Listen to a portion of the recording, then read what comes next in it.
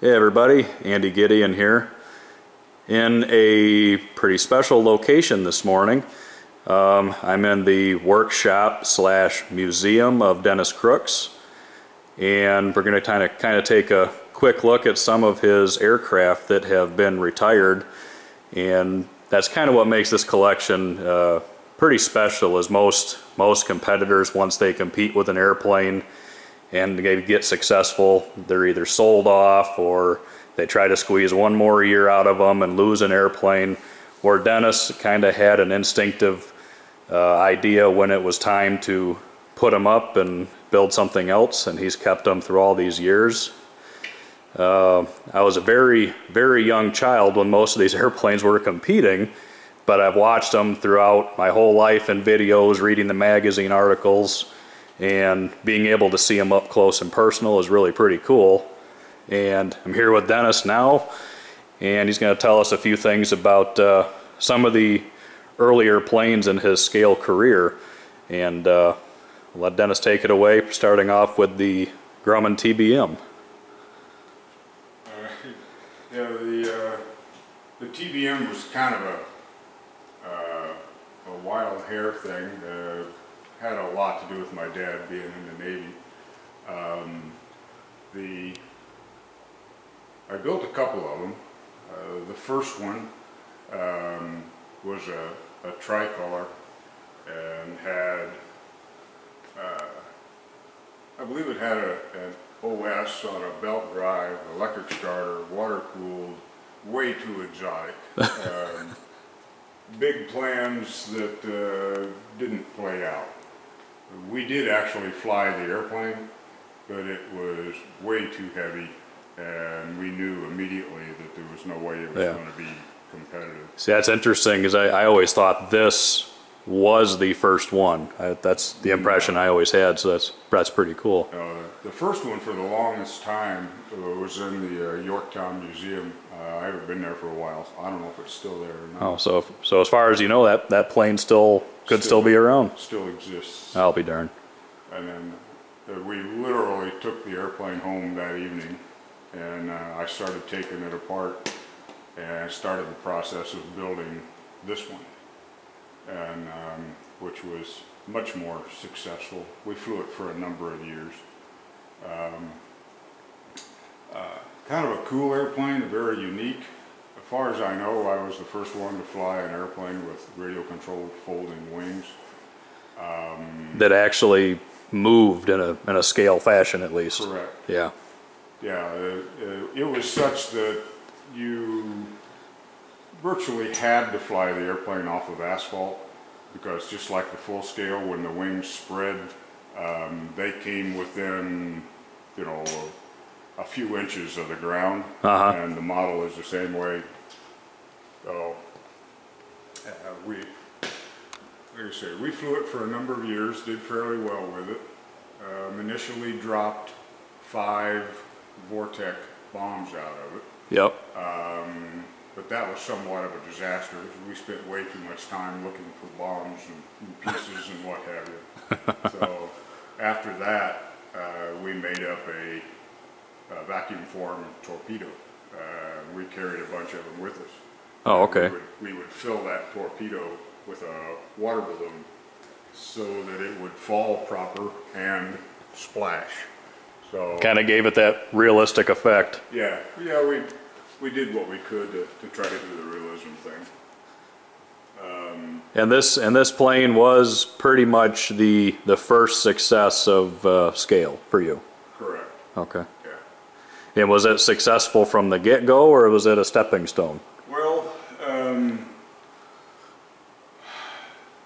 flying-wise, we only had one flight on the first one, but we had a pretty fair idea what to expect, and I would have to say that it was pretty much bug-free. We had, other than self-induced problems at times, we've all been there. The airplane itself was pretty reliable. Yeah. Had a Super Tiger 2000 originally, and that was very marginal. So he took that out and put in a 2500, and it it flew beautifully after that. So, Okay. yeah, it did well. Yeah, it was, like I said, I've watched this airplane fly numerous of times in videos, and of course all the old magazine articles that were slightly before my time, unfortunately.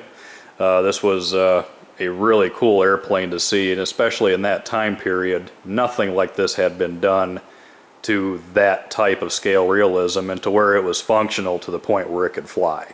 So that was really not only for a first successful scale airplane, but to have the folding wing mechanism, that just made the airplane. I mean, that's really something special.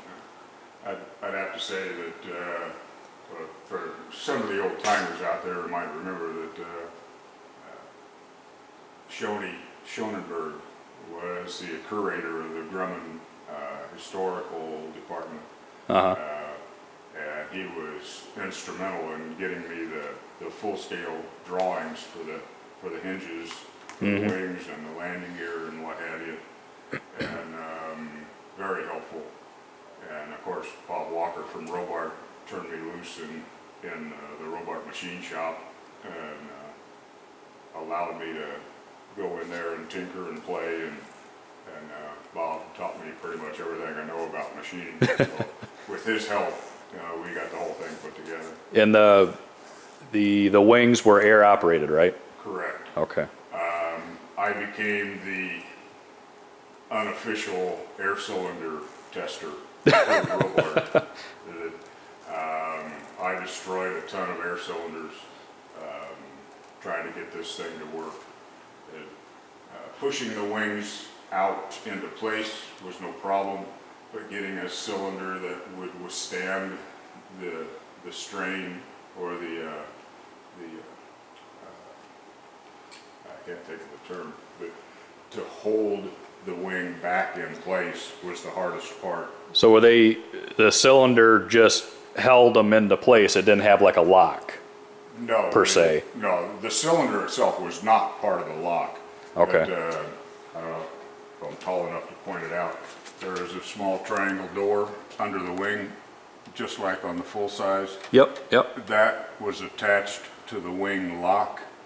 Oh, okay. So that I could see if this door was not closed. Then you knew it wasn't locked. Correct. And how often was that an issue? Never happened. Never happened. Wow. And especially in that time period, at the infancy of scale modeling and what was available, it's amazing how successful this airplane really was. Nowadays, even seeing planes with folding wings, you always see issues or little things going wrong, and this plane seemed to be almost virtually trouble-free.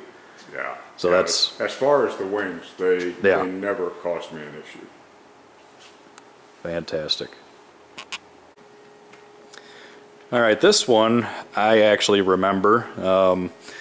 The Learjet competed successfully for quite a while, and during that time period, duct-in fans were just starting to kind of get into their groove. Engines were making good power, being more reliable, and because of that, more sophisticated and scale airplanes were being built.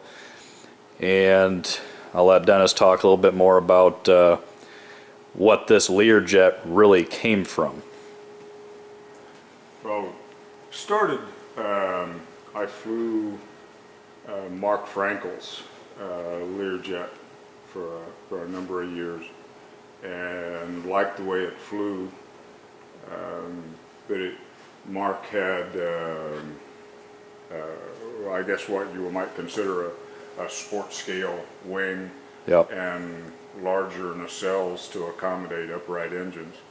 And my goal was to make a Learjet as accurately as I knew how. And this is, for my just personal modeling, this is the most accurate airplane that I built. So this is as scale as it gets, yeah. Even down to the airfoil, right? Correct. It is a scale airfoil, scale thickness. The turbulators on the outboard wing panel, I literally measured them on the full-scale Lear, counted them. It was built with, again, height gauges and dial calipers and what have you. The nacelles are indeed true scale. Full cockpit. If you were small enough to get in there, everything's in it, including all the seats, fire extinguishers, Yep. even some map cases and what have you. So anyway, it was somewhat of a project. There were a lot of naysayers for this because of the wing, from what I've read in articles. Correct. And There you, were, by all means, proved them 100% wrong. well, I told them that, yeah, it flies like a Learjet. It's not a sport airplane. Yep. I never lost an engine, but I had one engine go sour once, and that was enough to convince me to keep my nose clean. It would get unruly quickly.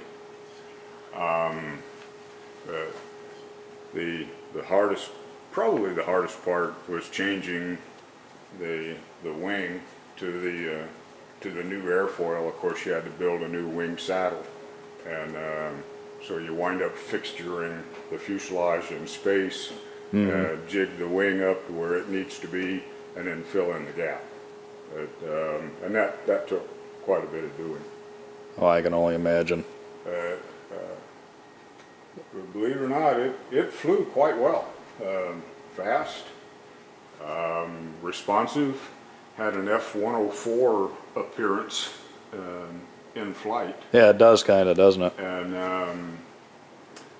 I get a lot of comments about getting it down and putting turbines in it, but it's one of those things that It served its purpose. yeah, it did well in competition. One of the disadvantages to a Learjet type airplane in competition is you have virtually no aerobatic ability, so you have to fly all of your maneuvers, and so you're exposed to the judges a lot longer than say a warbird or an aerobatic type airplane. So could this do rolls or anything, or? Yes, the full-scale Lear, it wasn't certified, but It could do it. I know, Yep. yes. Yep, it'll do it. They can be rolled. It'd be a little difficult to convince judges that was part of its normal routine. Gotcha. So this was straight and level all the time for the whole time you flew it in scale. Correct. And how many years did you campaign this? I don't remember. It was probably 3 or 4. Okay.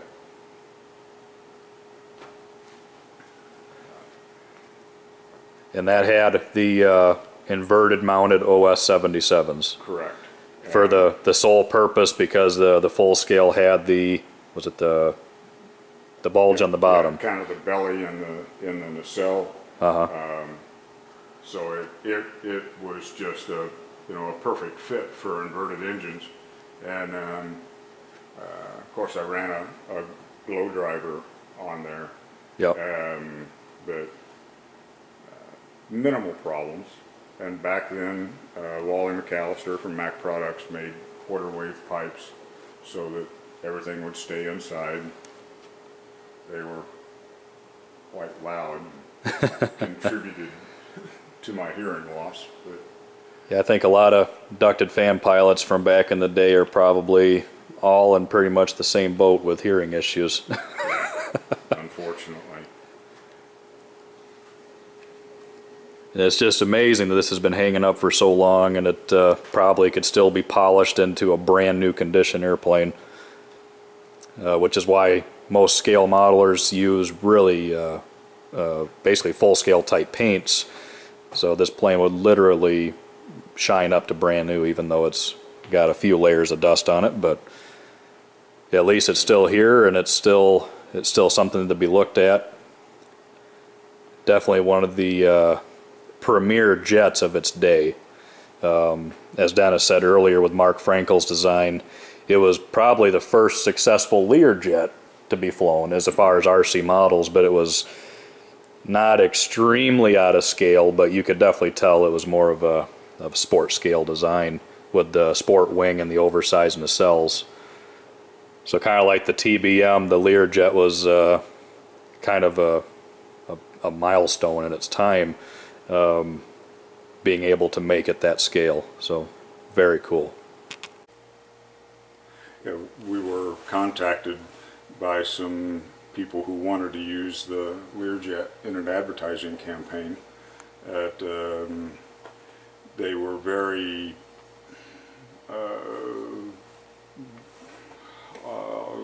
discreet, I guess you'd say, about who they were and what they were doing, because they didn't want us to say anything about their advertising campaigns. But they brought us up to Canada because that's where their studio was, where they wanted to do this. So you know, we took the airplane up there and they hung it upside down and did all kinds of, you know, that's a composite of like 4 different photographs. Yeah. They merged all together. I was gonna say, you can see this got the I don't know what you call those on the wingtips. Oh, the winglets? Yeah, the winglets, yeah. Yeah, it's got the Lear 31 winglets. Is even then, I guess you could call it PC. They were concerned about the wingtip tanks looking too military-ish. Yep. So they photoshopped the tanks out Yep. and put in winglets. You can distinctly tell the Clay Lacy and the logo up here. Yep. So that was kind of cool. Oh yeah, absolutely. A lot of my viewers have seen videos on my channel of Dennis flying his SR-71 back in the, was it late 80s or was it late 80s into the early 90s? And this was the prototype of the yellow aircraft. I don't know if I'd go quite that far, because some of the folks up at Yellow in Canada were flying it. But it still wasn't available as a kit yet. No. Okay. The reason I wound up with this was it was my job at the time to try to turn the SR-71 into a sport airplane. To try to Good luck with that. yeah, so that anyone could fly it. And long story short, that turned out to be not possible. Yep. Center of gravity was incredibly critical. An eighth of an inch would make all the difference in the world. Oh, I bet. Losing a hatch or a gear door, any little thing would disrupt the airplane. Not make it unflyable, but just make it uncomfortable. Yeah. So I believe, it's been a long time ago, I believe there's a local airport west of here, a little piece. I test flew it there. Matter of fact, I flew it there a number of times. Okay. And always stayed fairly high in the event of an engine failure, because I found out early on that it is flyable on one engine, but you head for the runway. Yeah, you don't take your time to come down. You got one shot pretty much. Yeah. Yep. Don't be a hero. If it ever, fortunately, I was in a situation where it never got away from it, but if it ever did, there was no getting it back. Yeah. So you've brought it down on one engine before? Yeah. Okay. As it turns out, during some of my practicing, when the airplane was high, I could hear one engine going south, and it finally did quit, and I would literally just shut off the other engine and head for the runway. Just go full dead stick then? Yeah. Okay. And that was a primary reason for putting functional rudders on the airplane. That made it much more manageable. And those are full flying, right? Correct. Okay. Very effective. Oh yeah. That made single engine flight a little less treacherous. I remember one particular event down in Fort Worth, Texas, at a jet rally where I was doing a loop, and right at the top of the loop, an engine seized. The airplane literally turned 90 degrees right toward the pits. Oh, geez. Upside down. And without the rudders, I don't think I would have ever saved it. But, You would have been forced to put it in. say again? You would have been, if without the rudders, and you would have been forced to put it in. Yeah. Yep. Upside down at that altitude, Oh, God, absolutely. I couldn't make it. So they made a big difference. And it's been too long ago. I don't know if this one had 77s or 91s, but we flew it for like 4 years. Had a lot of fun with it. Could never really relax. It just doesn't look like a enjoyable airplane to fly. Yeah, You have to be in the mood. it was fun when you taxied back. That was, Yeah. that was the fun Yeah. part. But I had a couple of ducted fans explode,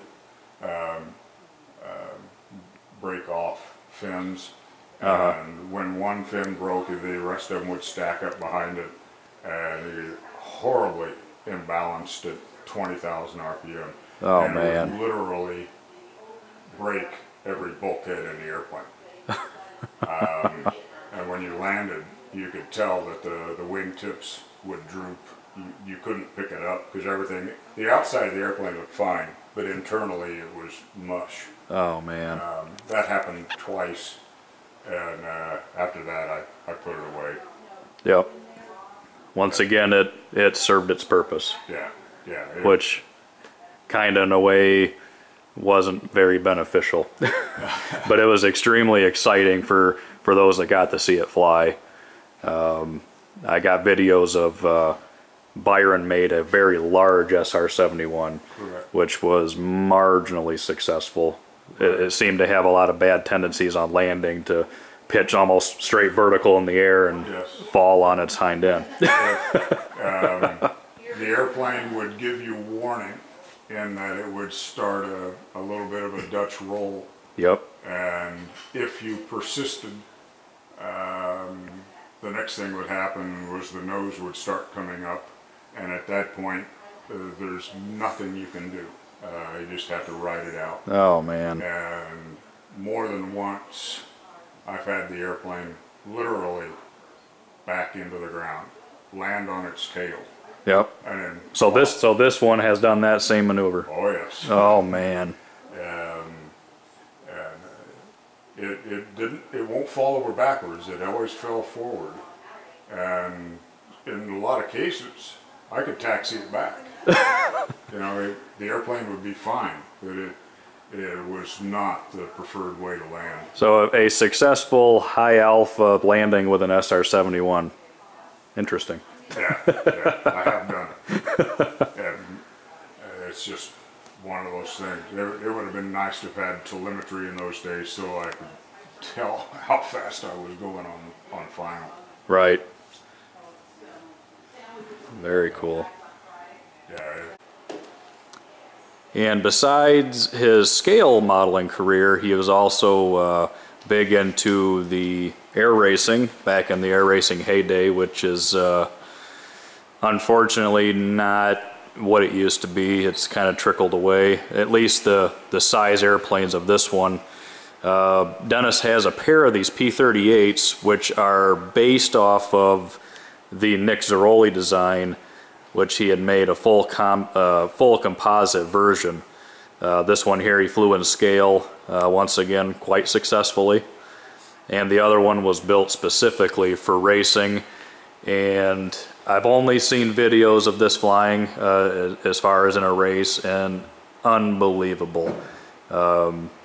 It still baffles me that it stayed together, because of the amount of G's that this airplane took in its typical flight was just unbelievable.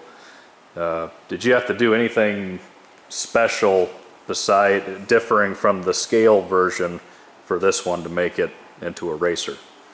Well, I guess they were both built or laid up virtually identical.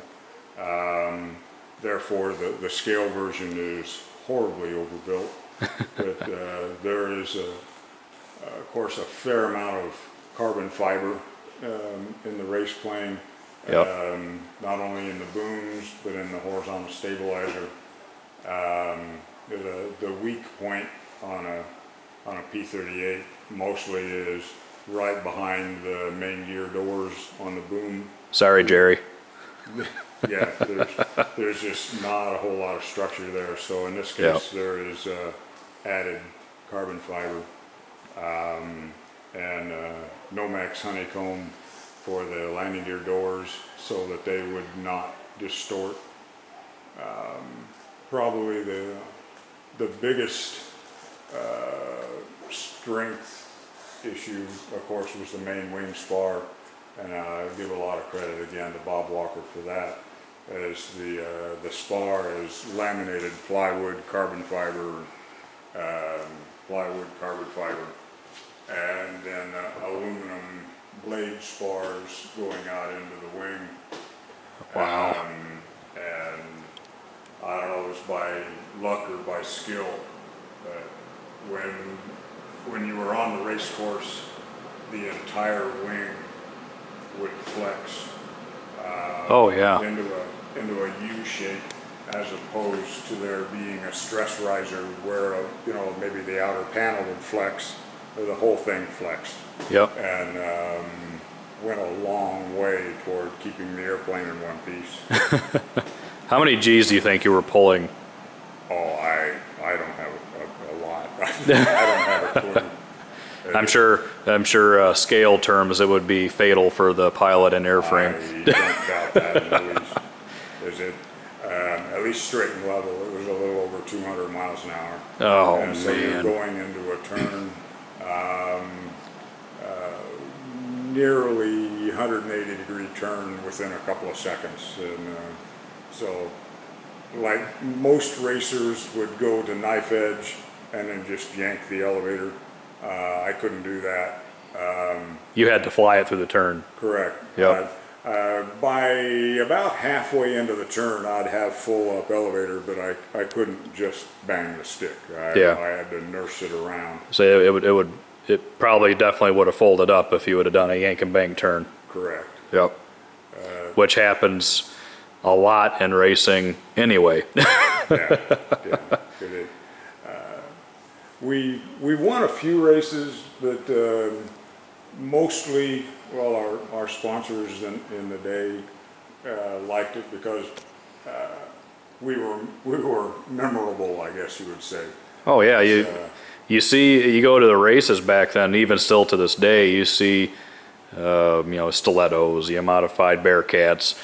You didn't see P38s. No.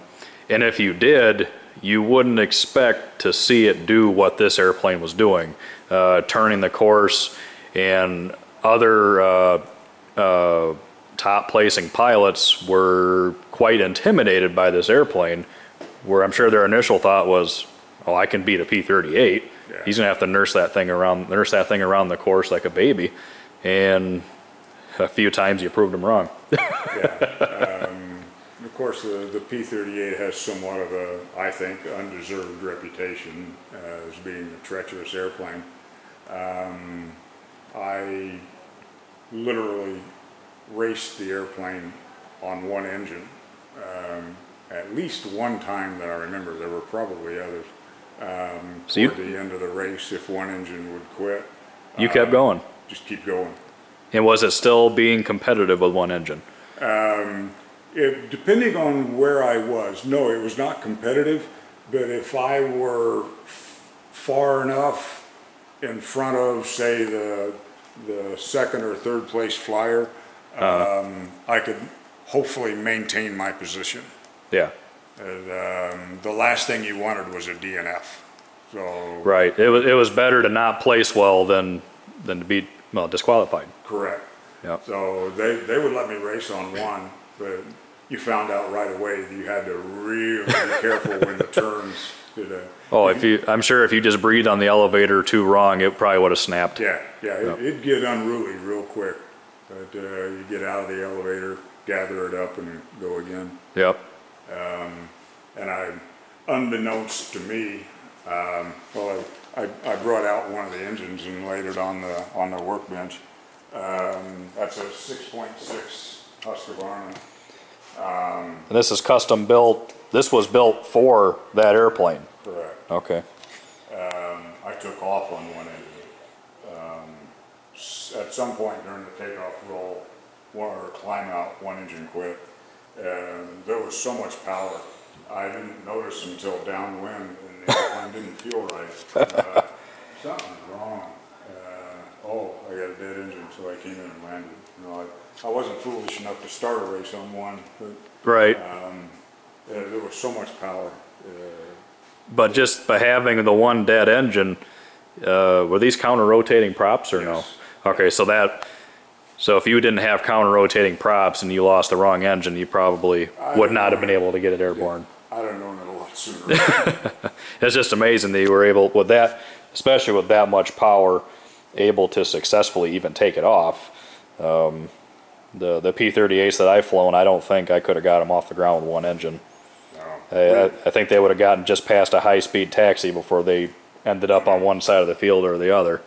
And we were turning carbon fiber, what, 20, well, they were originally 22 props, cut down to 1922. Wow. So it had more than enough power if you could hang on to the rudder. Yep. And the scale version, it literally came out of the same mold, same construction, same everything. So it's obviously quite strong, but I felt like it was somewhat of a tribute that I could not only race that airplane, but I could doll it up, turn it into a competitive scale airplane, and do quite well with it. And this was successful. Yes. Was this a Top Gun airplane or was this only a Scale Masters? It never won Top Gun officially. That's a case where I have a couple of second place trophies I'm pretty proud of. But it did well. Something I was kind of proud of. We won the Scale Masters 3 years in a row. With this airplane? Correct. Wow. And that was like California and Arizona, and I don't know, may have been, I don't remember where the third one was, but in any event, they weren't in the same location, so you were flying against different people. And in different conditions and everything. Right. So that's an airplane that I really kind of hated to retire. It was so much fun to fly.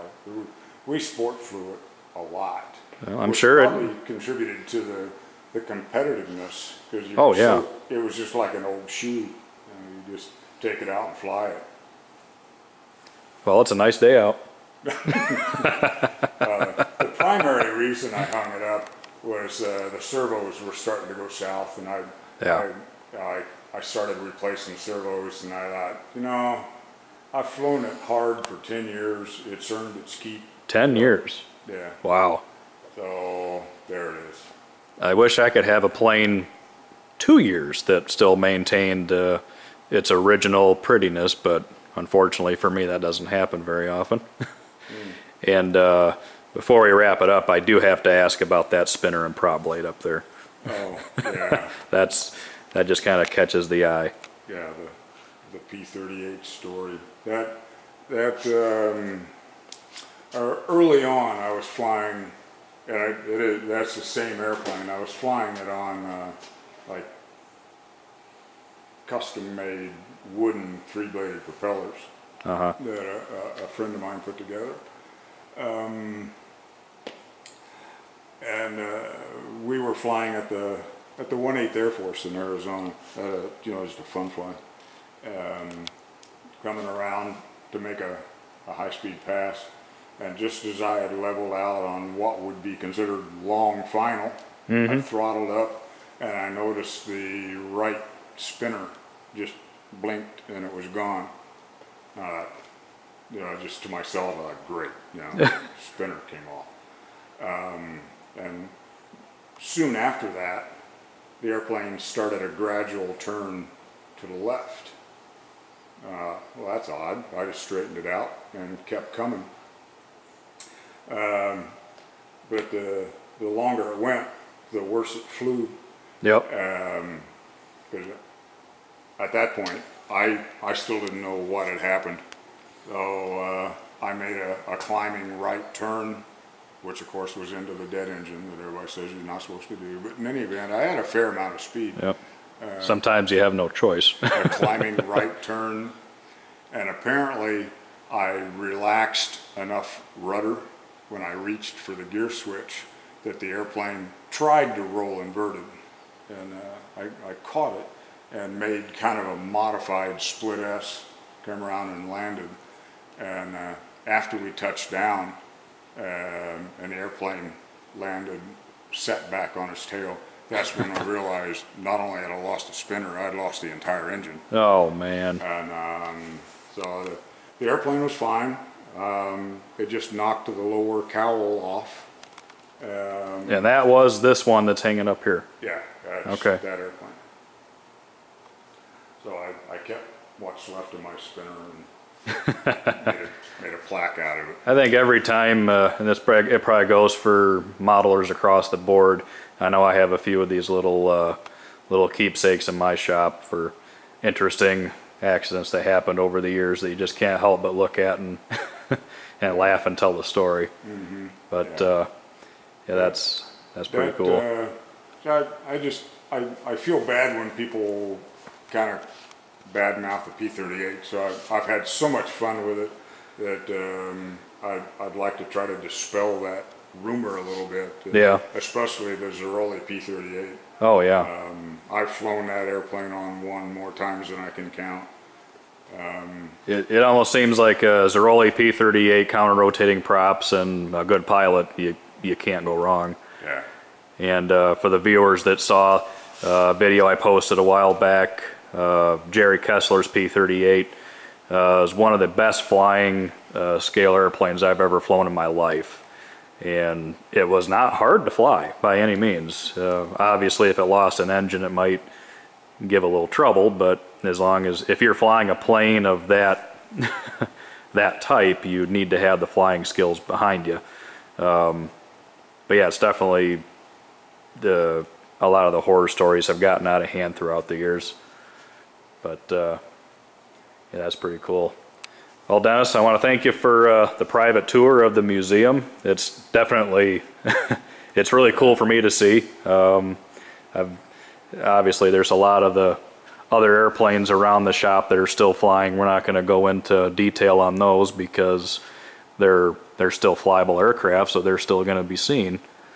But it was really cool talking to you about the history of kind of the beginning of your modeling career and almost a new beginning in scale altogether, because that was a very interesting time and scale. A lot of new things that nobody thought you could do, and things are being done, and it was pretty cool.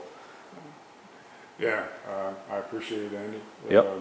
This is, I just didn't want to wake up one morning and 90 years old and have nothing to show for my life's work. So Len and I decided at some point an airplane's worth more than a trophy, so we just hang them up, and here they are. It'd be cool if more people would do the same. So thanks again, Dennis. Sure thing. Thank you.